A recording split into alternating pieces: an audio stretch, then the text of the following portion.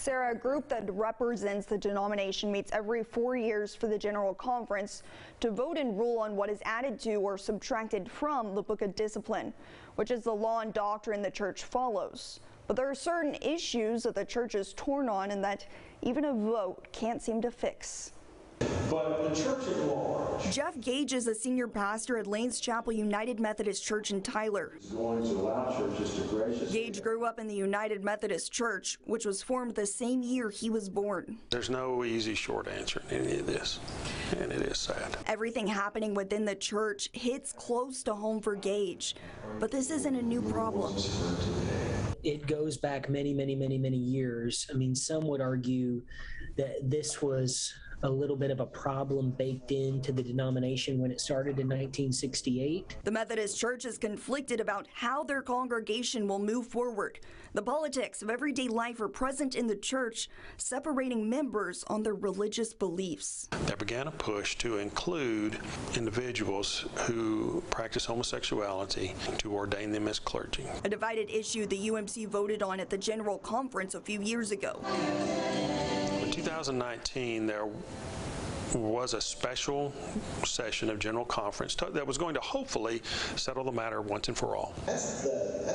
But when it came down to the vote, it came down that we were going to keep the Book of Discipline the same and still not ordain those who practice homosexuality and not celebrate homosexual unions with marriages in our churches. But the members who are supportive of the LGBTQ+ community felt that something needed to change.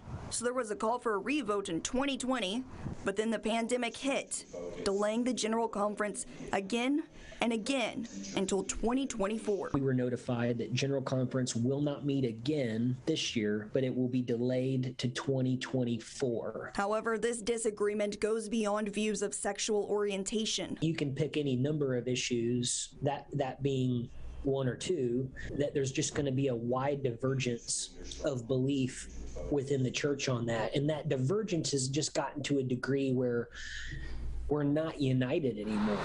For many of these churches, like Lanes Chapel, for example, the people don't own the property, the denomination does. So if members decide to stop being United Methodists, they're forced to vacate the premises. Now, this is one of the many issues that makes a clean split so difficult. Well, there was people talking and planning, how can we part ways and allow churches to keep their facilities without dragging it through the court systems? Because if you look at the Episcopal Church, the Lutheran Church, they went through that and it has cost untold dollars. Amid the conflict, a conservative and traditionalist group was forming behind the scenes. The Global Methodist Church said, we're going to go online, we're going to start May 1st, and anyone, pastor or church, who wants to align with the Global Methodist Church is welcome to align. Members have several options. They might align with the Global Methodist Church, choose a new denomination, become independent, or stay with the United Methodist Church. There would be a traditionalist church form, and then there would be a post-separation United Methodist Church that would become more progressive. But separate is the only way members feel they can move forward peacefully. There are going to be conferences across the U.S.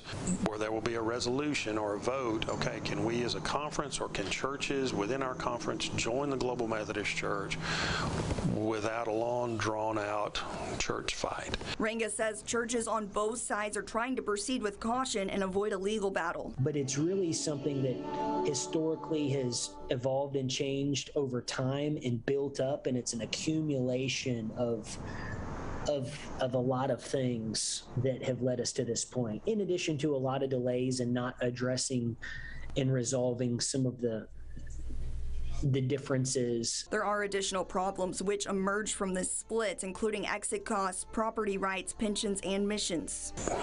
Nobody's going to win in this. It's sad. Divided and ununited. The Judicial Council met this week, which is a version of the Supreme Court for the Methodist Church. They ruled that the annual conference in the U.S. cannot disaffiliate from the UMC as a single entity. Churches will still be leaving the UMC in the future. This decision only changes the path and timeline of those exits. Reporting in studio, Katie Pratt, Fox 51 News.